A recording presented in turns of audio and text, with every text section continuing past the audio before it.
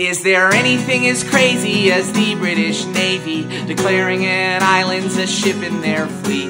The island of Diamond Rock once got assigned a spot as their first sloop made of stone in the sea. So I'll hoist the mainsails if you swab the ground on our ship that's a rock that cannot move around.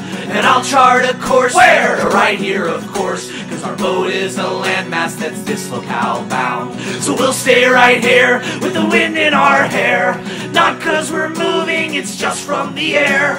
Our vessel is earth in itself is its birth, and we don't sail in ho cause we're already there. So when I'm growing old and my skin's getting cold, I'll still always think of the sea and how it came close to the shore of my boat. The island's the right ship for me.